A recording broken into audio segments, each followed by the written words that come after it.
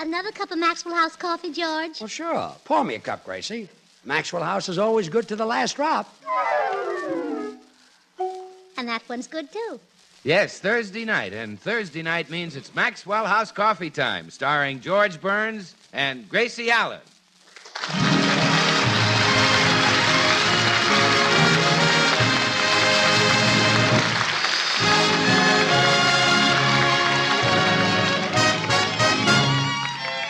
With yours truly, Bill Goodwin, the girls of the Beverly Hills Uplift Society, our special guest, Vice President of NBC, Mr. Sidney Stroats, and the music of Meredith Wilson and his orchestra. For your Thursday night enjoyment, it's George and Gracie. And for your everyday coffee-drinking enjoyment, it's Maxwell House, with extra flavor in the blend because of choice Latin American coffees, skillfully combined. Extra flavor in the cup because Radiant Roast develops the full flavor of every coffee bean. The result is that today more people buy Maxwell House than any other brand of coffee in the world.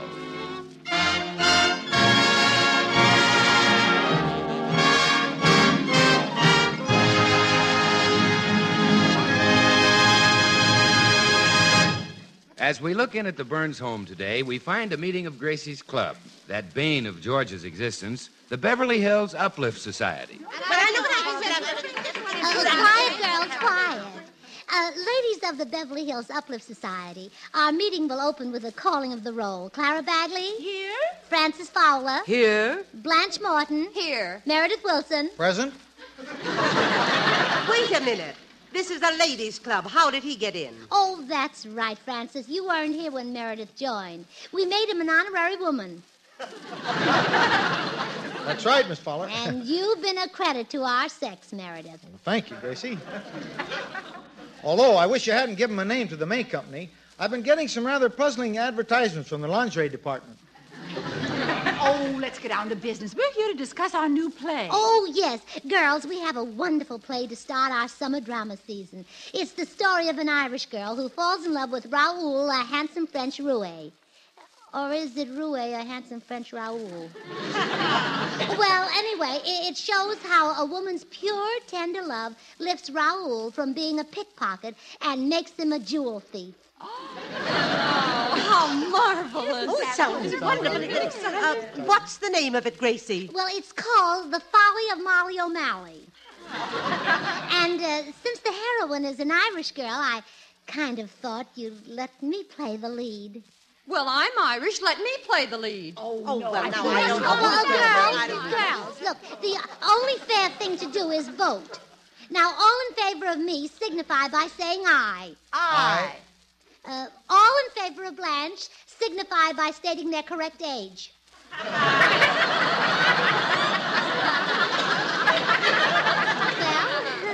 looks like I won, doesn't it? Now, the next problem is, where can we put the play on?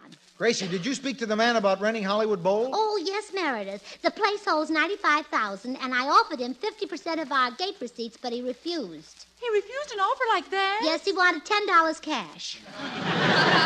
Well, that was our last chance. All the theaters have turned us down. Well, now, I've been doing a little thinking, girls. George and I broadcast from a wonderful theater at NBC every Thursday night. Let's do our play from there next Thursday night, and it'll go all over the country. But, Gracie, how will we ever get George to let us take over your program? Oh, by offering him the part of Raoul. Oh, no. That part calls for someone like Charles Boyer. Blanche, for your information, Charles Boyer and my husband could change places.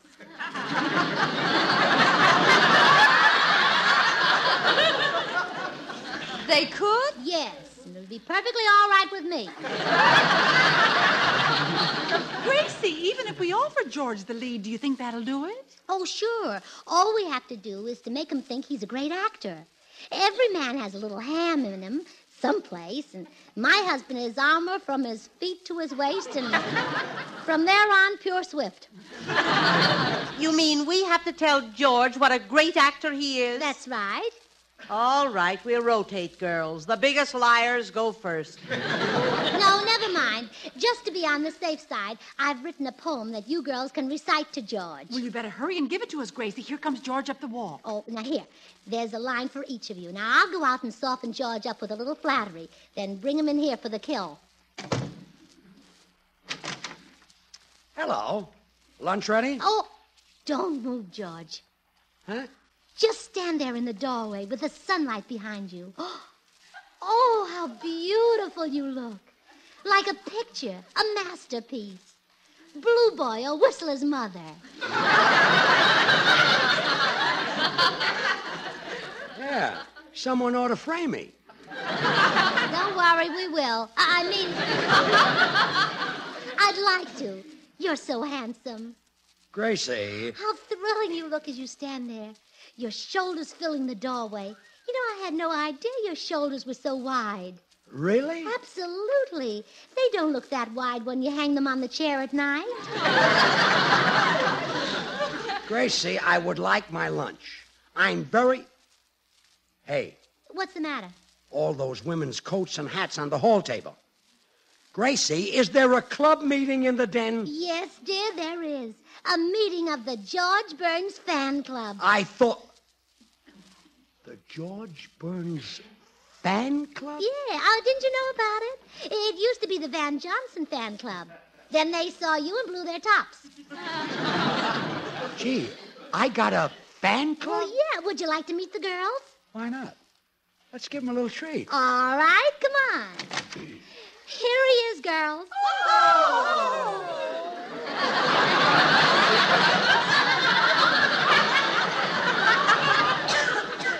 This is my fan club? They think you're the greatest actor who ever lived. Wait a minute. Oh, come on, George. Register some emotions for them. First, anger.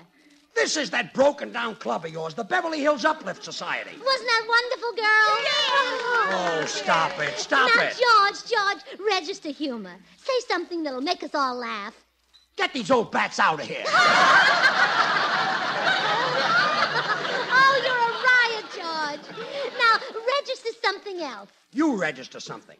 Register these dames with the Kennel Club. Now, just a minute, George. As a woman, I resent being called a dame. Quiet. Oh, now, George, that's no way Quiet. to talk to your fan club. Fan club, my eye. This is the Beverly Hills Uplift Society. Oh, no, you've forgotten their faces. Faces like these you don't forget. Now, shoo before I spray DDT on you. Scat. Get out. Psst. Out. What an actor. Oh, shall we give him another hand, girls? Yes. Oh, there are no two ways about it, George. We've got to have you for the lead in our play. Oh, no. That's out. Forget it. I was afraid of this, girls. Now we'll have to settle for someone like Gregory Peck. Gregory Peck? Girls! Gregory Peck. Oh, I realize he won't be as good as George, but these are the days of shortages. We may want a bushel, but we have to take a peck. Why would you girls want me to take the lead in your play? I'm not a great actor. We want you because the lead is a handsome, suave, debonair, charming lady killer who's loaded with sex appeal. Well, that's different. That wouldn't take acting. Oh, then you'll do it, George. Well, I don't know. Are you sure the girls really want me? Do they want you? Girls, recite that poem about my husband. Oh, George Burns, you cute little bug, you. How we love to kiss and hug you. We would squeeze you till we hurt you. Were it not for our maidenly virtue.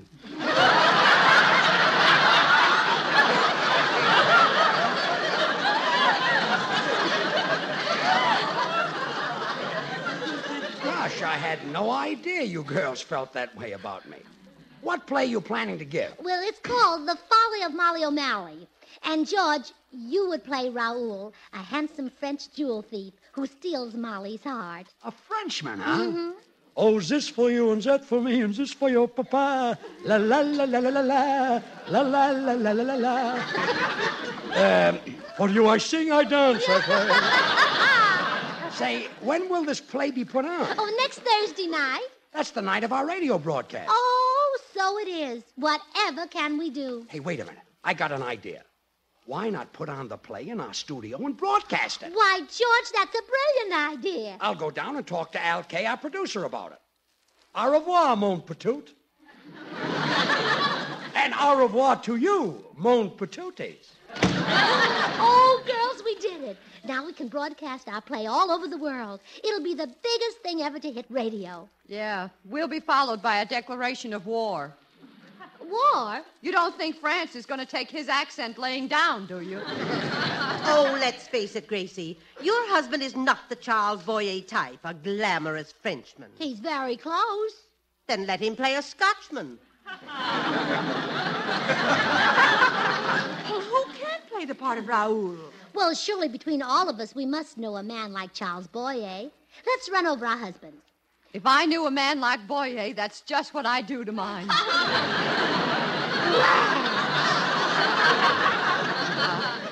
Just joking. Now, let's see. Who can we get? Wait a minute. Huh? If the part calls for Charles Boyer, let's get Charles Boyer.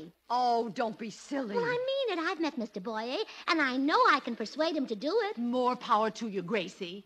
Oh, but this is going to be awfully hard on you. Me? Well, we're giving the play next Thursday night, and that only gives you a week for rehearsals. She's right, Gracie. You'll have to rehearse those love scenes with Charles Boyer day and night. Do you want to back out? You're cute.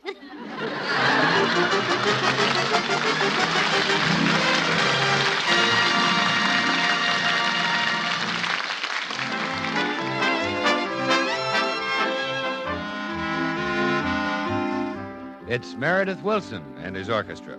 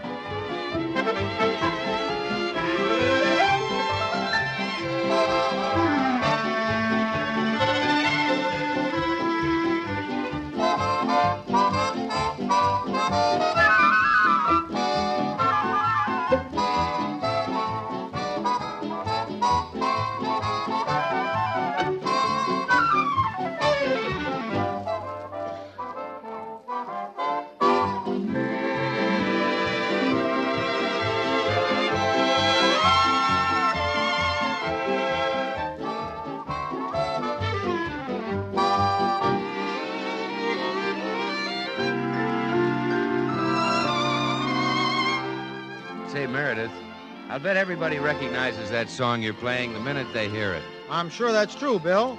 And I think the words are about as famous as the melody. Who doesn't know Meet Me in St. Louis? Meet me at the fair. You know, Meredith, somehow there's real magic in those words. I guess whether it's a world fair, a state fair, or a county fair, we all look forward to the excitement, the competition, the colorful displays, the blue ribbon prizes, and all the fun and gaiety. Yes, we Americans love a fair. And I can't help thinking, too, how we Americans love coffee. And how, like the fair that's such a distinctive part of the American scene, so, too, Maxwell House through the years has become a real part of the American scene. For today, the flavor richness of Maxwell House is enjoyed by more people than any other brand of coffee in the nation. Now, to give Maxwell House that famous flavor, fine Latin American coffees are skillfully chosen, each for its own special contribution. There are Manizales for mellowness,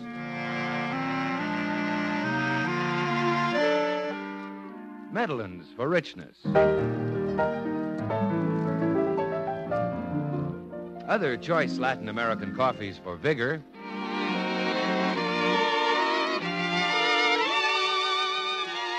and Bucaramangas for full body.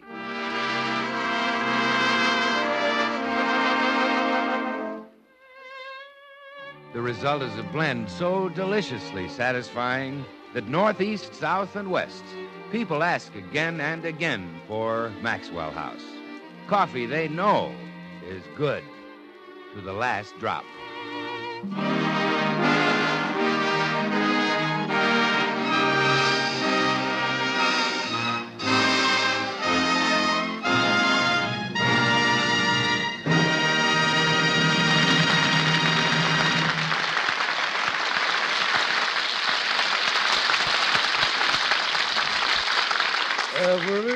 seems to whisper Louise. George, there's been a little change in the casting of our play.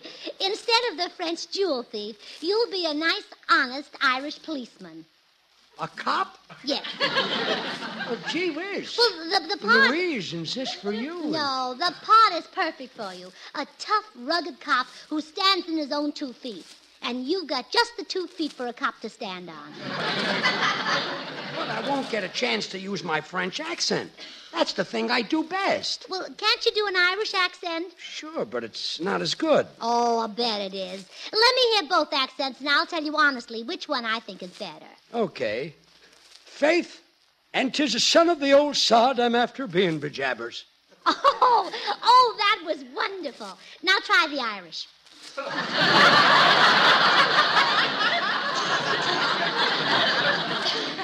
That was the Irish. Oh, sure. I knew it all the time.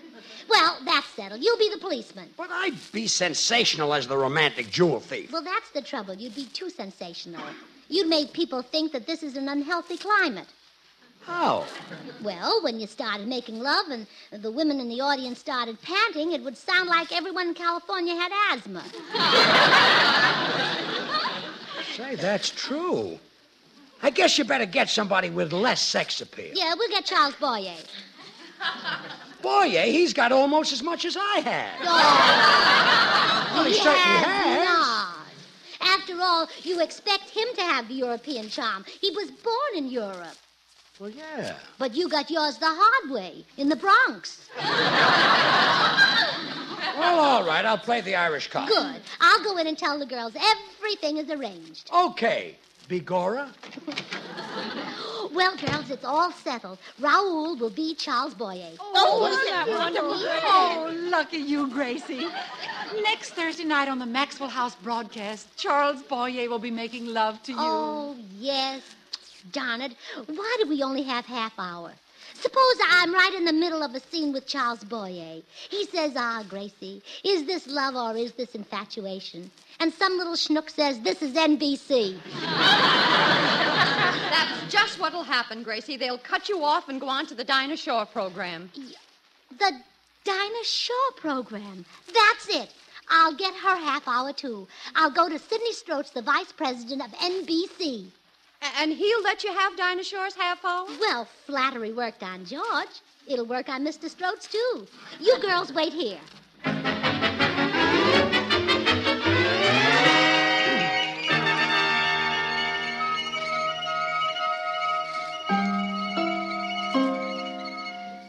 Well, it was sweet of you to see me, Mr. Stroats. Not at all, Gracie. I'm only sorry we haven't met before. Oh, so am I. You know, you're just what I expected a big radio executive to look like. Only I thought your hair would be curlier. Curlier?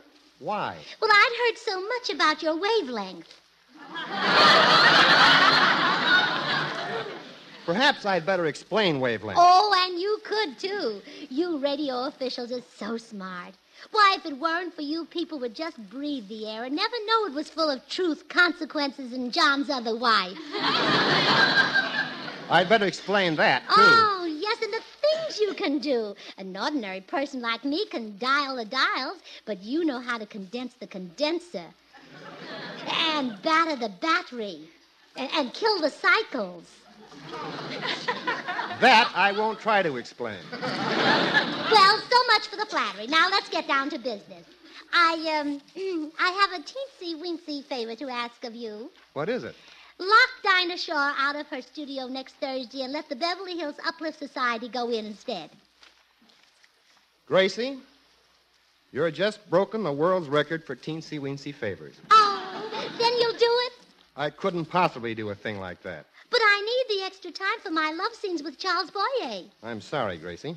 Mr. Stroats, how would you feel if Charles Boyer had you in his arms and was just about to crush you to him? And Dinah Shore started to sing. I would welcome the interruption. Then you won't do it for me. Most certainly not. All right, Mr. Stroats, but I'm warning you. I'll steal Dinah Shore's half hour somehow. Goodbye.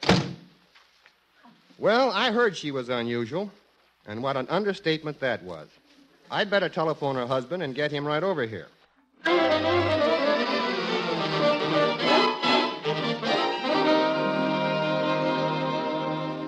And so, girls, I'm forced to report that Mr. Stroats would not give us Dinah Shaw's half hour. Oh, isn't that mean? Yes.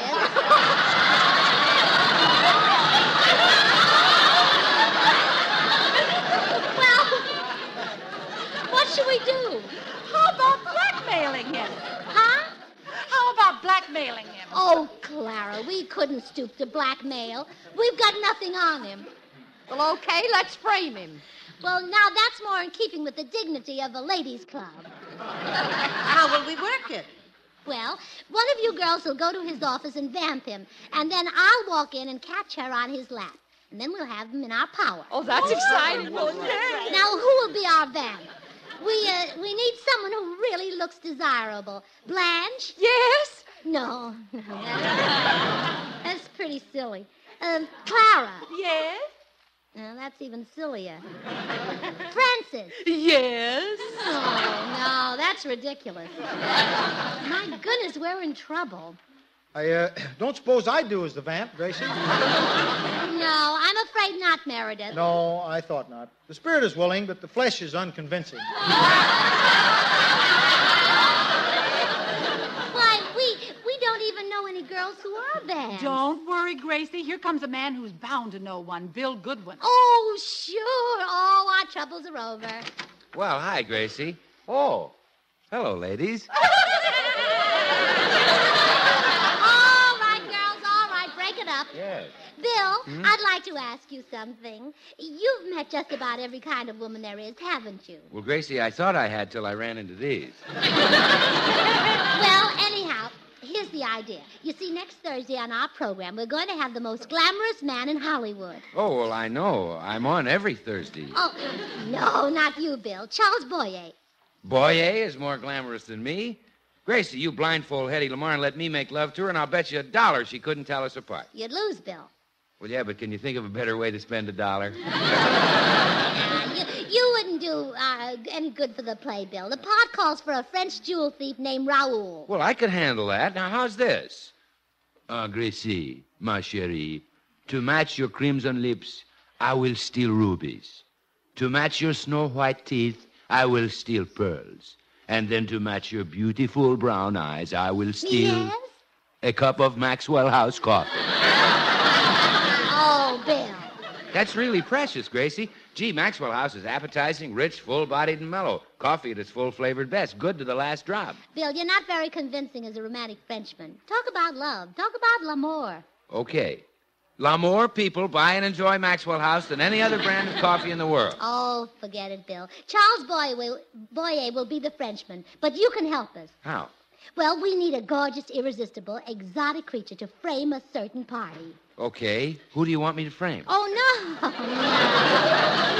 We want you to suggest a girl who can vamp Sidney Stroats. Sidney Stroats. He's a pushover, I know. Just the babe. Hand me the phone.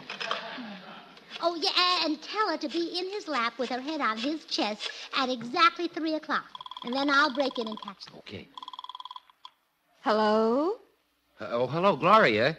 This is Bill. Oh, Billy boy, honey child, baby.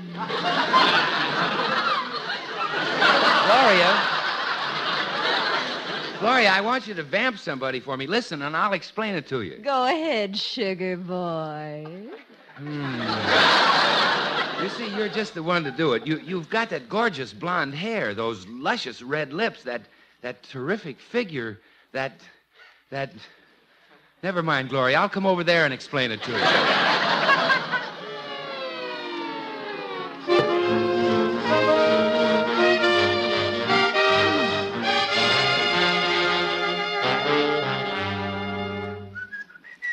Oh, hello, Mr. Stroats. I came over as soon as I got your phone call. What's up? Well, Gracie was in here a little while ago with the screwiest proposition I ever heard of. You must have quite a problem being married to her, George. I sure have. Still, I guess you have a bigger one if you weren't. Yeah.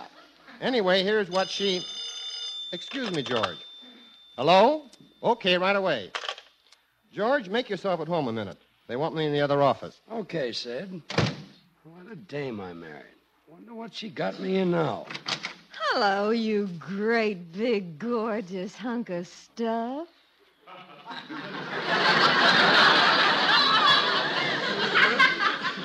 Huh? Come on, sit on the sofa with little Glory and let's form a beautiful friendship. You must have the wrong man, miss. Who did you want to see? The biggest man in the whole radio business. Yeah, you got the right man. Come here, Daddy. Time's getting short. Huh? I'm supposed to have my head on your chest in 3 minutes, and it'll take me 2 of those to find it. Now, look here. Oh, don't fight me, honey. Just relax like a big bale of cotton and let this little old boll weevil take over. Hey, get off my lap. Cut that out. Hey! Uh-huh, Sidney Strode. So huh? Gracie! Aha, George Burns. And I do mean aha. Honest, Gracie, this wasn't my fault. Sid Stroats left the room for a minute, and this girl came in and jumped in my lap. Oh, I see. She was supposed to vamp Mr. Strode, so he'd have to give me Dinah Shaw's half hour next Thursday. Well, why do you need that? Oh, well, for my love scenes with Charles Boyer. Gracie, you've gone out of your mind about Boyer. Why, I'll bet if he asked you, you'd run away to Paris with him and forget me. Oh, no, I wouldn't, George. I'd write to you every week.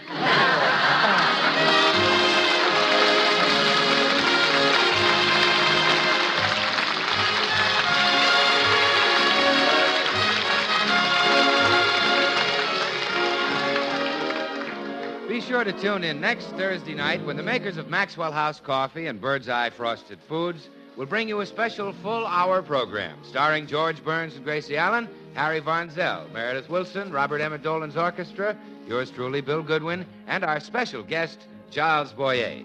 And we hope, by the way, that Dinah Shore will be back.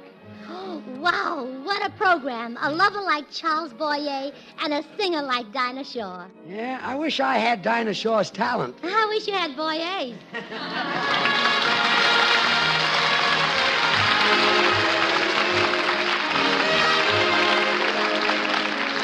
Ladies and gentlemen, millions of men, women, and children in Europe and Asia today face starvation. America, the best-fed nation in the world, can relieve this crisis by making available to foreign purchasers increased amounts of wheat, rice, fats, and oils. And here's what you and I can do to help. Use more of the plentiful foods. Fresh fruit, vegetables, potatoes, poultry, fish, and eggs.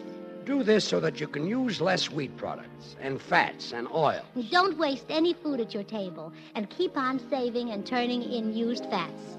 We'll be seeing you next week with that extra special hour show. Until next Thursday, then, good luck from the makers of Maxwell House, America's #1 brand of coffee. Always good to the last drop. Oh, goody, goody Jell-O pudding tonight. It tastes like Grandma's, only more so. You ain't kidding, that's right. And just as Jell-O's 6 delicious locked-in flavors can't be beaten, so the proof of Jell-O pudding's in the eating. The Jell-O twins are hard to find, but keep on looking in your store. When sugar shortages are over, there'll be more. Just a taste of Jell-O pudding or of Jell-O and you know it's the one and only Jell-O.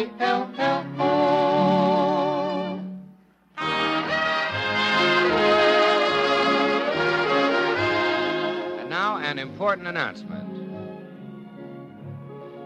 Daylight saving time starts this Sunday.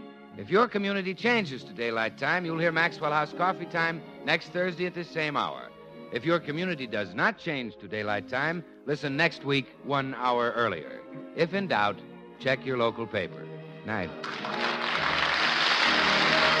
This is NBC, the National Broadcasting Company.